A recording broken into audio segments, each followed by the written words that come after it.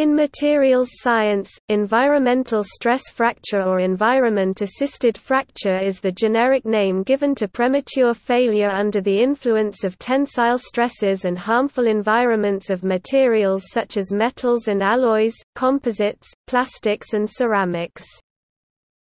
Metals and alloys exhibit phenomena such as stress corrosion cracking, hydrogen embrittlement, liquid metal embrittlement and corrosion fatigue, all coming under this category. Environments such as moist air, sea water and corrosive liquids and gases cause environmental stress fracture. Metal matrix composites are also susceptible to many of these processes. Plastics and plastic-based composites may suffer swelling, debonding and loss of strength when exposed to organic fluids and other corrosive environments, such as acids and alkalis.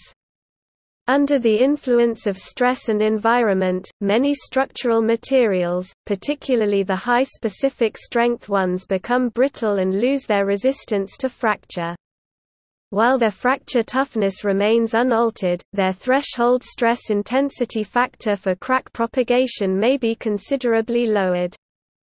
Consequently, they become prone to premature fracture because of subcritical crack growth. This article aims to give a brief overview of the various degradation processes mentioned above.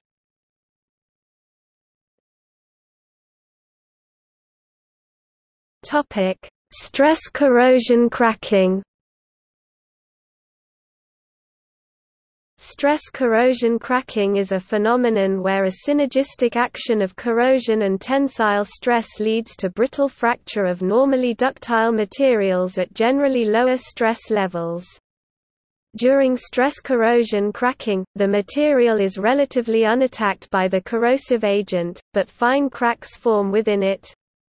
This process has serious implications on the utility of the material because the applicable safe stress levels are drastically reduced in the corrosive medium. Season cracking and caustic embrittlement are two stress corrosion cracking processes which affected the serviceability of brass cartridge cases and riveted steel boilers respectively.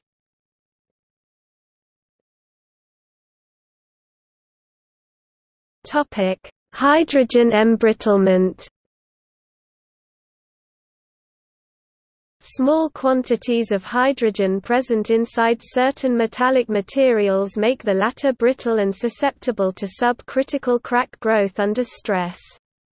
Some materials may exhibit a marked decrease in their load carrying capacity and fail in a brittle fashion when stressed in an atmosphere containing hydrogen. Both of these processes may be called hydrogen embrittlement. Hydrogen embrittlement may occur as a side effect of electroplating processes. Delayed failure, the fracture of a component under stress after an elapsed time, is a characteristic feature of hydrogen embrittlement too. Hydrogen entry into the material may be affected during melting, casting, welding, and service life.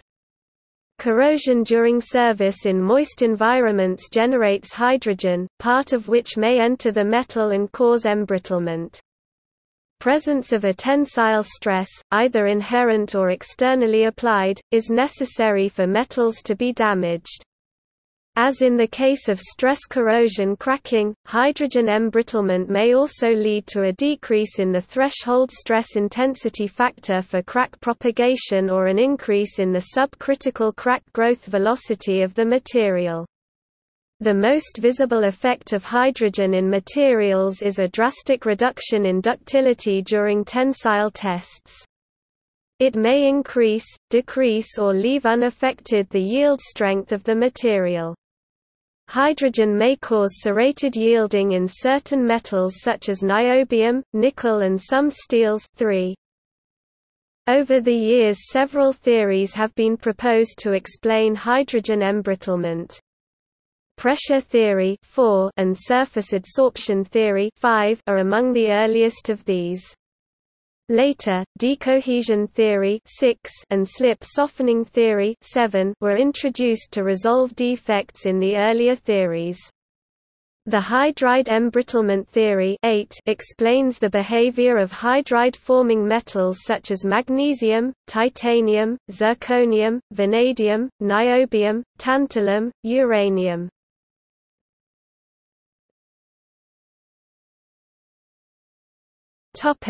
Case studies. One of the worst disasters caused by stress corrosion cracking was the fall of the Silver Bridge, WV in 1967, when a single brittle crack formed by rusting grew to criticality. The crack was on one of the tie bar links of one of the suspension chains, and the whole joint failed quickly by overload. The event escalated and the whole bridge disappeared in less than a minute, killing 46 drivers or passengers on the bridge at the time.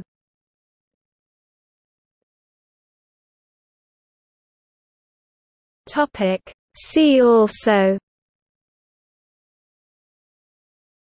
Forensic engineering, environmental stress cracking, fracture mechanics, stress corrosion cracking, structural failure.